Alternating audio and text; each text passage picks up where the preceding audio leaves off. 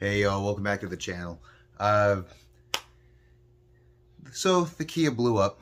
Uh, I guess I have a habit of doing that to my vehicles. But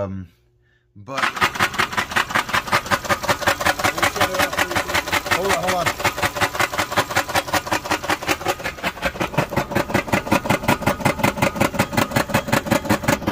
Kill it. But regardless, I had called Kia, and asked them like, hey, what do I do? This is what the car's doing. And they actually turned around and told me, hey, we're going to send a truck to you. Why don't you bring it in and we'll look at it? I'm like, okay, that's a little odd, but sure, I'll send you the car. So I had sent them the car, and a couple days go by and they give me a call. And they're like, hey, we have to run a test in the morning, but if the test fails, we got you covered. Come in for your rental car. So I'm like, okay.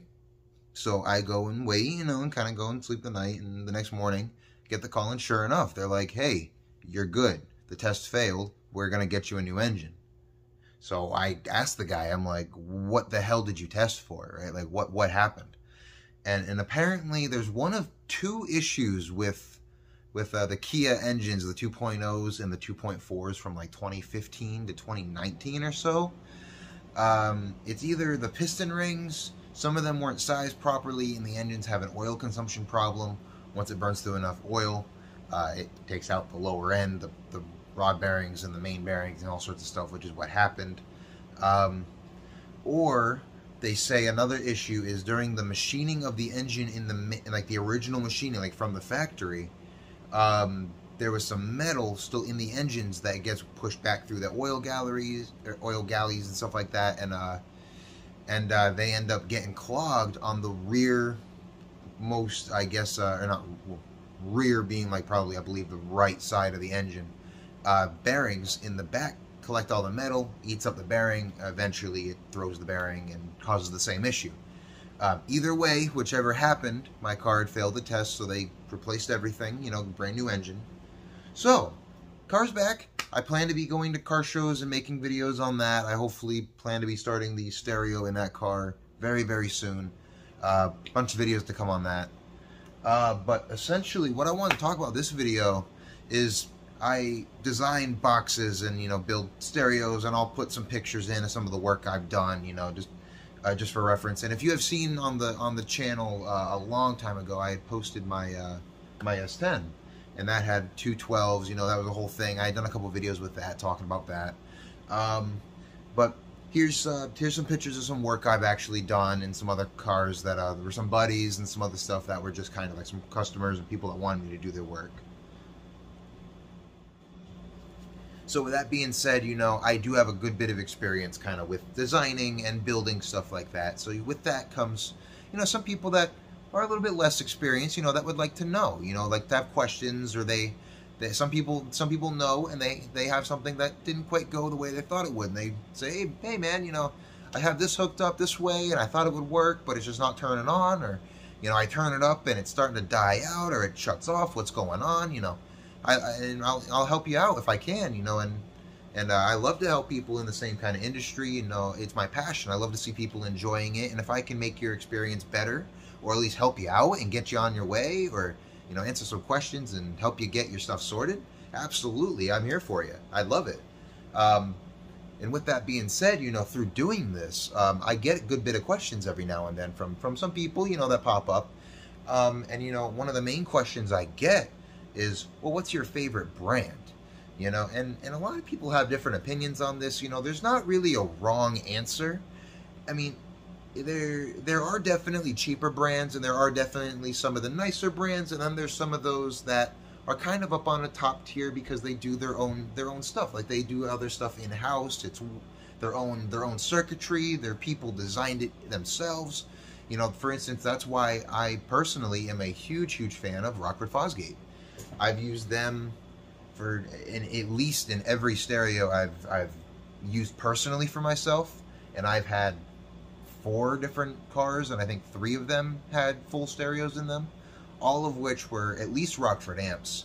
And my last Colorado, which was the videos on the last couple on the channel, were about my competition truck I was building. That was a no wall, and that was 2 Rockford 15s on a Rockford 1500. And Now the truck's gone. I had sold it. You know, the Kia's here, which I mentioned in the beginning how that went. But you know, people ask, you know, well, there's cheap and there's expensive. You know, what's the difference? Is one better than the other? You know, truly, if you can go to Best Buy and you go and say whatever, and you can get, you know, $150 sub, a 12, and you know, and it's going 500 watts, you know, and it beats for years, and you love it, perfect. You know, but there's also someone like me who's going to go out there and try to turn that thing up as far as it can go, being a cheap speaker, and it will break eventually. You know, if you run something of cheap quality at its max, it will give out. You know, and I've had to explain this to people, and that's why, you know, my first truck was the not the Colorado, the S10 that was in the first couple of videos. It was, there's a video that I have, it's like judging the C5 door speakers. And it did like an Usher door speaker challenge in that video. Got a lot of views on it actually, but those 12s, those were in that truck for 4 years, and those are 12 W7 or W6s from JL. They were in that truck for 3.5, 4 years. I had sold them to a buddy of mine about 3 years ago, and he had sent me a Snapchat the other day and saying how he's impressed that they're still going. And keep in mind, these are two 12s on 1,000 watts, and it floats his sunroof a little bit. It moves it, right, in this Nissan Maxima. And this is after 7 years. Given these subs are $700 a piece, if not maybe more now, but they stand up to the test of time and take the abuse. That's one thing that I can say for Sundown. I've seen from them, they seem to take a beating, you know, and they seem to put out very well. But I haven't used them personally. I've used them in a couple builds, and they perform extraordinarily well from what I've seen. So, like I said, everyone has their own cup of tea, and you know, for me, I like Rockford. I trust them a little bit more with them being proprietary and kind of all in home. With that being said, a company coming around, I'm sure if you're watching this video, he's a lot bigger than I am in this industry, so if you see me, you know who he is. Down for Sound, his amps, they look like they are the next tier.